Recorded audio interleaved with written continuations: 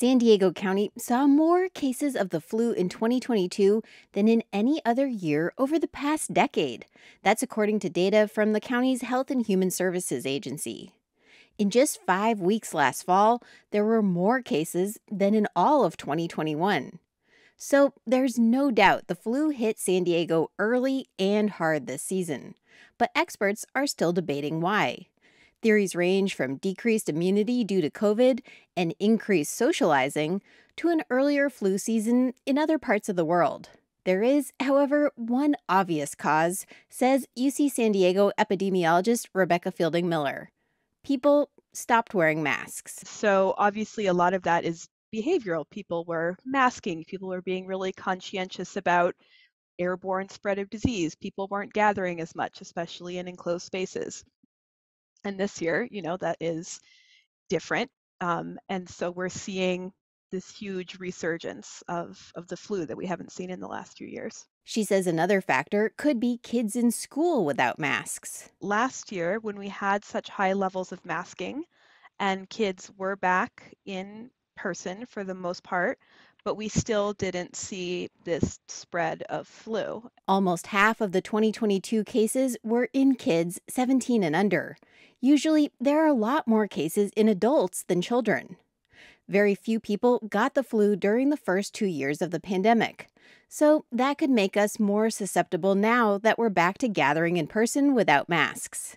So says Dr. Davy Smith, an infectious disease specialist at UC San Diego. You can think of the community as a gas tank full of immune responses. And every year when flu season hits, it infects a whole bunch of people. And if they live, they have lots of immune gas in the tank for our community. So it fills it up every flu season. And it wanes over the year when flu is not circulating.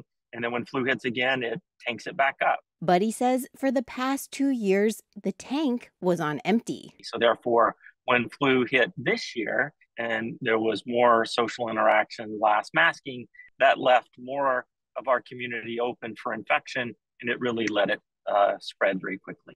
But what might be true for a community isn't true for an individual. Fielding Miller says your immune system isn't like a muscle that got flabby without exercise. You don't have to exercise it all the time. Not getting sick for 3 years just means you didn't get sick for 3 years, which is really nice. It doesn't mean you're setting yourself up to get more sick later. It's important to note that the current flu season is far from over. It usually goes through March. And experts say it still remains to be seen whether the season will end up being historically bad. It could just be a normal season that peaked abnormally early. And we all noticed because COVID has made us hypervigilant. That's the thinking of Shane Crotty, an infectious disease expert at the La Jolla Institute of Immunology.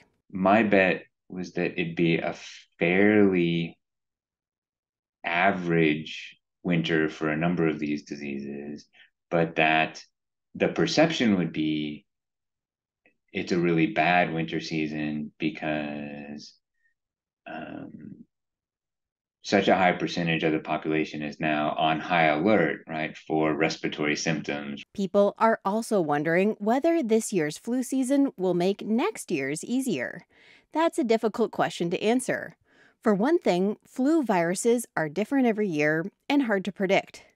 Smith of UC San Diego goes back to the gas tank analogy.